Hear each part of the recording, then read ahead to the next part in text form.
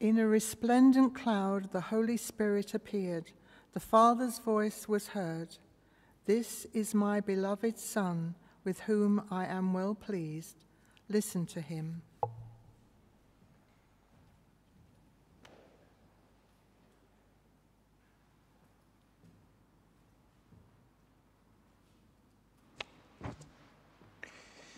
In the name of the Father, and of the Son, and of the Holy Spirit, the Lord be with you. Today's Mass is being offered for the repose of the soul of Elizabeth Wise. Our feast today is the Transfiguration of the Lord. We know that after our Lord revealed that he was going to suffer and die, he wanted then to comfort those who heard that and show them the glory that would await him in his resurrection. We are called also to follow in the footsteps of Christ. We also struggle, we also suffer. But our Lord says to us, there will be glory in the end. And so, my brothers and sisters, let us acknowledge our sins and so prepare ourselves to celebrate the sacred mysteries. Lord Jesus, you came to reconcile us to the Father and to one another. Lord, have mercy. You heal the wounds of our sin and division. Christ, have mercy. You intercede for us with the Father. Lord, have mercy. May Almighty God have mercy on us, forgive us our sins, and bring us to everlasting life. Glory to God in the highest, and on earth peace to people of good will. We praise you, we bless you, we adore you, we glorify you. We give you thanks for your great glory. Lord God, heavenly King, O God, almighty Father, Lord Jesus Christ, only begotten Son, Lord God, Lamb of God, Son of the Father. You take away the sins of the world, have mercy on us. You take away the sins of the world, receive our prayer. You are seated at the right hand of the Father, have mercy on us. For you alone are the Holy One. You alone are the Lord. You alone are the Most High, Jesus Christ, with the Holy Spirit, in the glory of God the Father. Amen. Let us pray.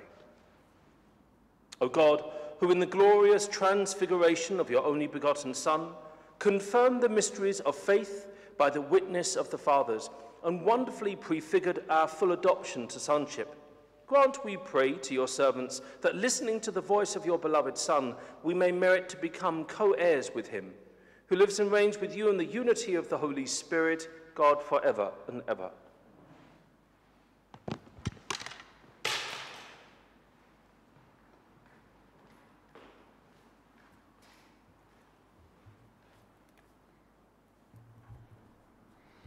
A reading from the book of Daniel. As I watched, thrones were set in place, and one of a great age took his seat. His robe was white as snow, the hair of his head was pure as wool. His throne was a blaze of flames, its wheels were burning fire. A stream of fire poured out, issuing from his presence. 1,000,000 waited on him. 10,000 times 10,000 stood before him. A court was held, and the books were opened. I gazed into the visions of the night, and I saw, coming on the clouds of heaven, one like the Son of Man.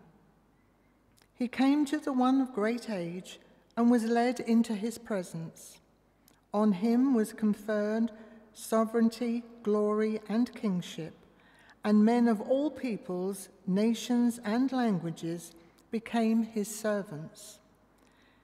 His sovereignty is an eternal sovereignty which shall never pass away, nor will his empire ever be destroyed. The word of the Lord. Thanks be to God. The Lord is King most high above all the earth. The Lord is King. Let earth rejoice. Let all the coastlands be glad. Cloud and darkness are his raiment. His throne, justice and right. The Lord is King, most high above all the earth. The mountains melt like wax before the Lord of all the earth. The skies proclaim his justice. All peoples see his glory. The Lord is King most high above all the earth. For you indeed are the Lord, most high above all the earth, exalted far above all spirits. The Lord is King most high above all the earth. Alleluia, alleluia. This is my Son, the beloved. He enjoys my favor. Listen to him. Alleluia.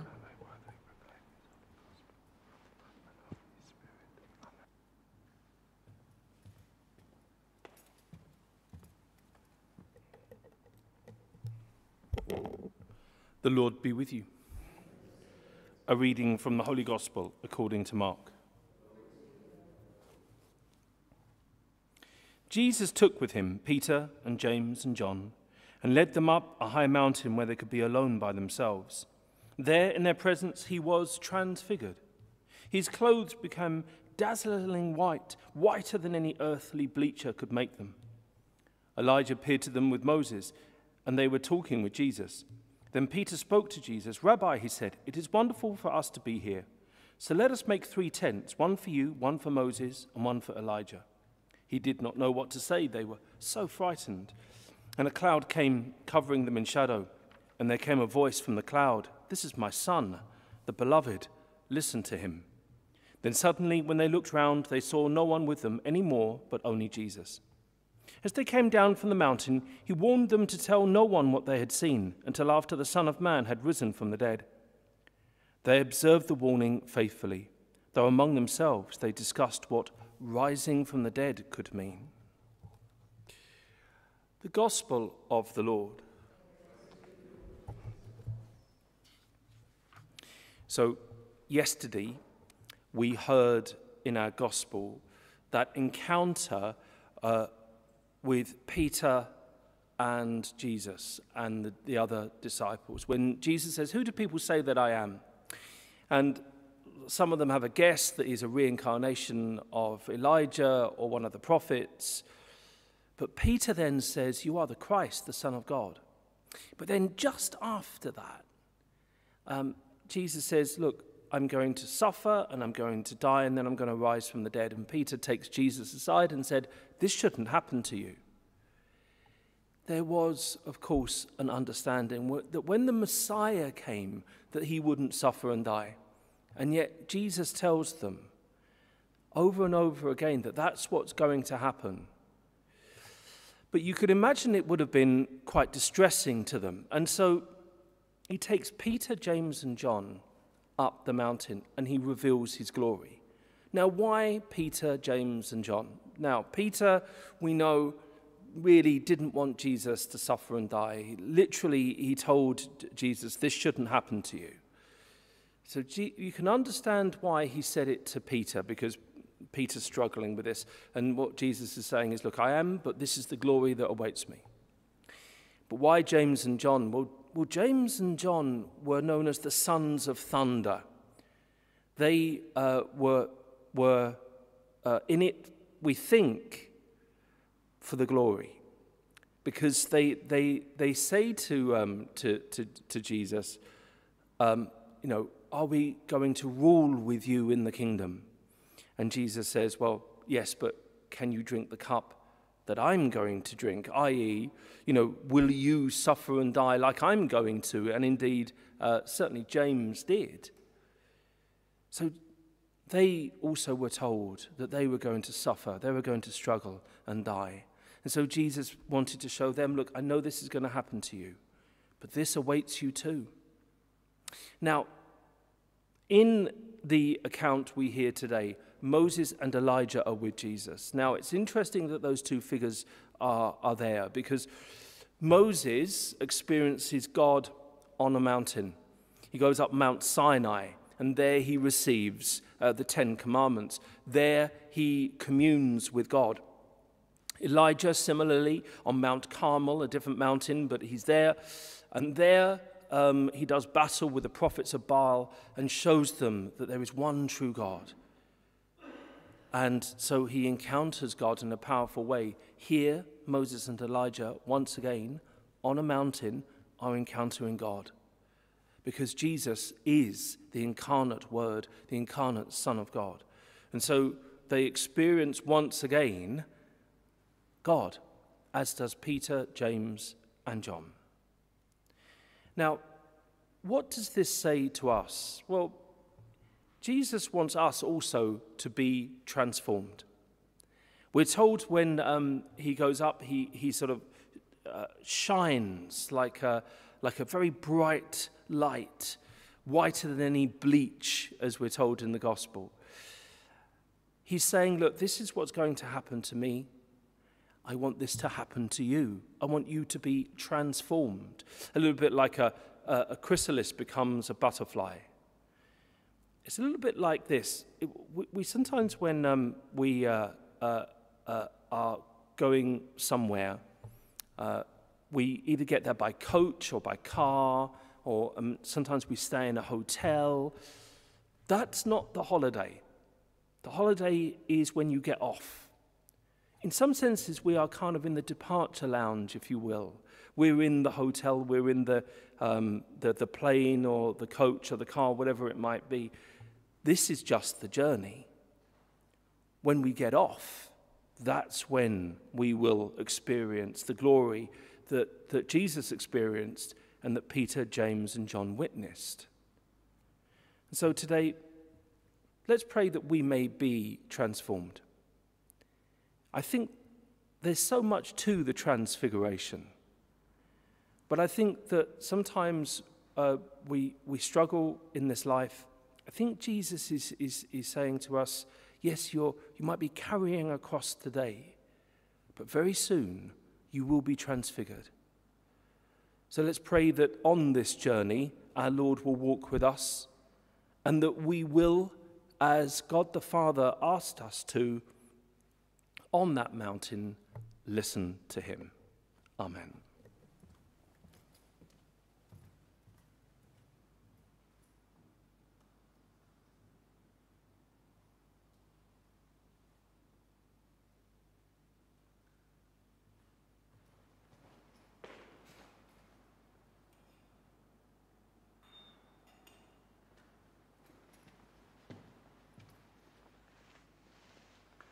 Blessed are you, Lord God of all creation, for through your goodness we have received the bread we offer you, fruit of the earth and work of human hands.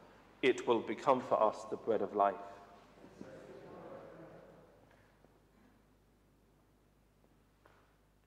By the mystery of this water and wine, may we come to share in the divinity of Christ, who humbled himself to share in our humanity. Blessed are you, Lord God of all creation, for through your goodness we have received the wine we offer you, fruit of the vine and work of human hands. It will become our spiritual drink. With humble spirit and contrite heart may we be accepted by you, O Lord, and may our sacrifice in your sight this day be pleasing to you, Lord God. Wash me, O Lord, from my iniquity.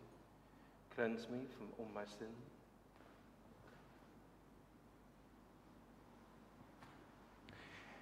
Pray, brothers and sisters, that my sacrifice and yours may be acceptable to God, the Almighty Father.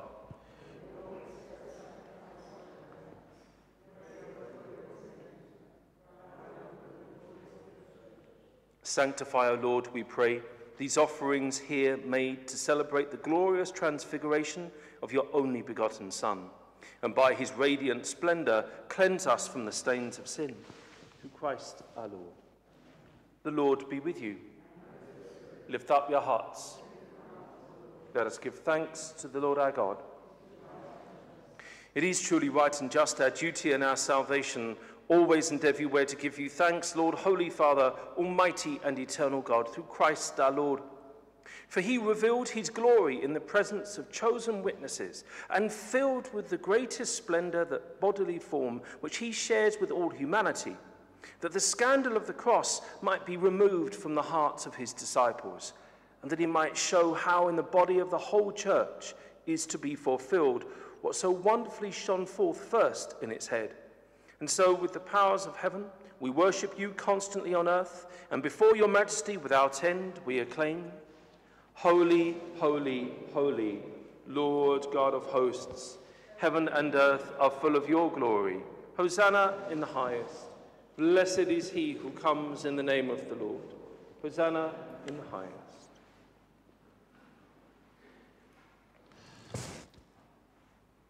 To you, therefore, most merciful Father, we make humble prayer and petition through Jesus Christ, your Son, our Lord, that you accept and bless these gifts, these offerings, these holy and unblemished sacrifices, which we offer you firstly for your holy Catholic Church.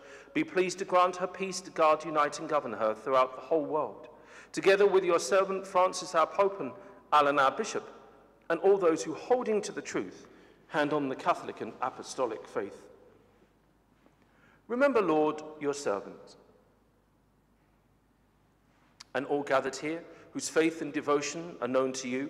For them we offer you this sacrifice of praise, or they offer it for themselves and all who are dear to them, for the redemption of their souls, in hope of health and well-being, and paying their homage to you, the eternal God, living and true. In communion with those whose memory we venerate, especially the glorious ever-Virgin Mary, Mother of our God and Lord Jesus Christ, and blessed Joseph, her spouse, your blessed apostles and martyrs, Peter and Paul, Andrew, and all your saints, we ask that through their merits and prayers in all things, we may be defended by your protecting help. Therefore, Lord, we pray, graciously accept this oblation of our service, that of your whole family order our days in your peace, and command that we be delivered from eternal damnation and counted among the flock of those you have chosen. Be pleased to God, we pray, to bless, acknowledge, and approve this offering in every respect. Make it spiritual and acceptable, so that it may become for us the body and blood of your most beloved Son, our Lord Jesus Christ. On the day before he was to suffer, he took bread in his holy and venerable hands, and with eyes raised to heaven, to you, O God, his almighty Father, giving you thanks, he said the blessing, broke the bread, and gave it to his disciples, saying, "Take this, all of you, and eat of it, for this is my body, which will be given up for you. My Lord and my God, I offer you the body, blood, soul, and divinity of our Lord Jesus Christ."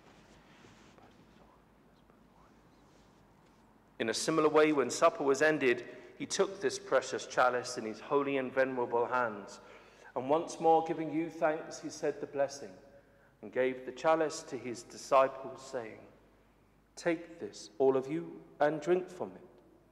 For this is the chalice of my blood, the blood of the new and eternal covenant, which will be poured out for you and for many for the forgiveness of sins. Do this in memory of me." My Lord and my God, I offer you the body, blood, soul, and divinity of our Lord Jesus Christ.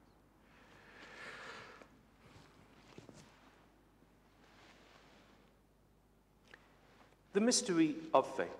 When we eat this bread and drink this cup, we proclaim your death, O Lord, until you come again. Therefore, O Lord, as we celebrate the memorial of the blessed Passion, the resurrection from the dead, and the glorious ascension into heaven of Christ, your Son, our Lord, we, your servants and your holy people, offer to your glorious majesty, from the gifts that you have given us, this pure victim, this holy victim, this spotless victim, the holy bread of eternal life, and the chalice of everlasting salvation.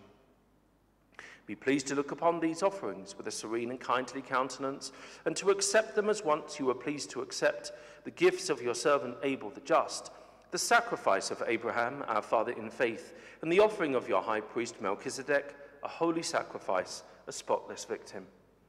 In humble prayer we ask you, Almighty God, command that these gifts be borne by the hands of your holy angel to your altar on high, in the sight of your divine majesty, so that all of us who through this participation at the altar receive the most holy body and blood of your Son may be filled with every grace and heavenly blessing.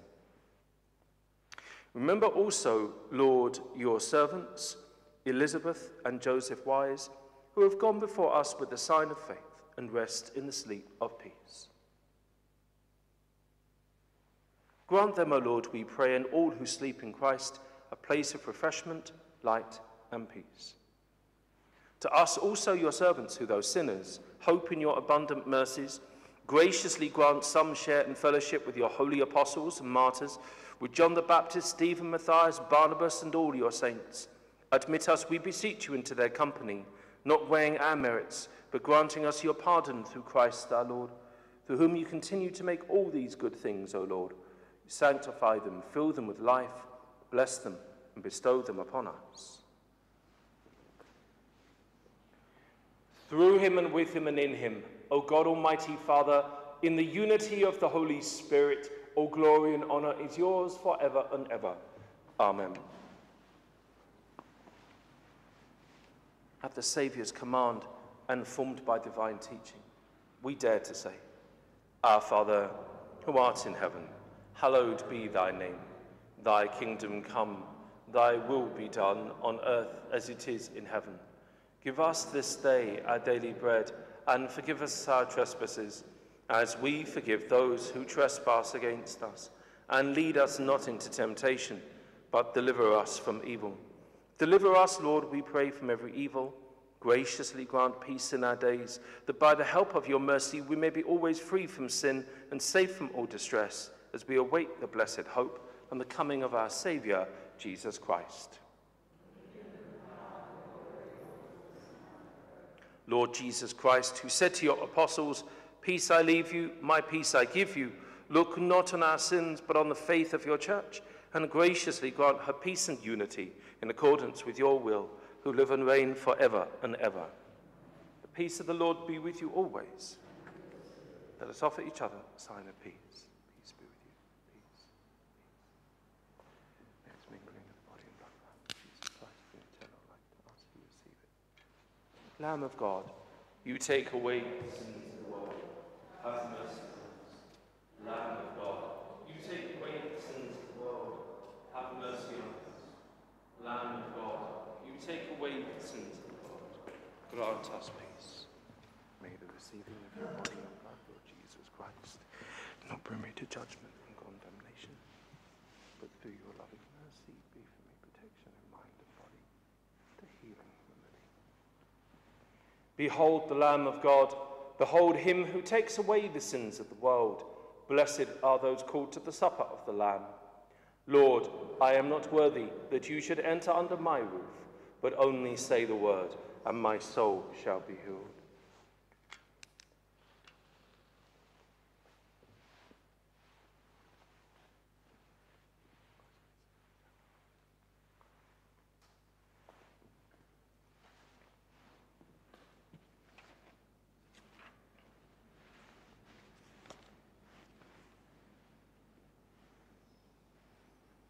When Christ appears, we shall be like him, for we shall see him as he is.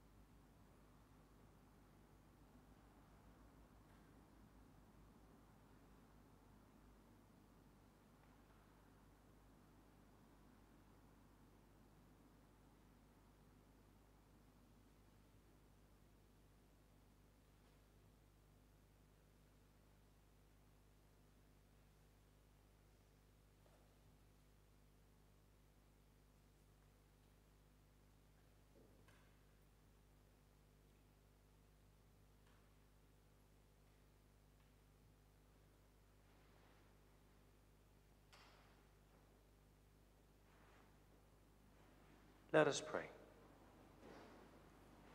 May the heavenly nourishment we have received, O Lord, we pray, transform us into the likeness of your Son, whose radiant splendor you willed to make manifest in his glorious transfiguration, who lives and reigns forever and ever.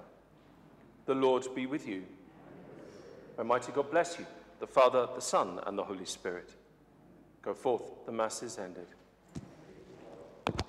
St. Michael the Archangel, defend us in the day of battle. Be our safe.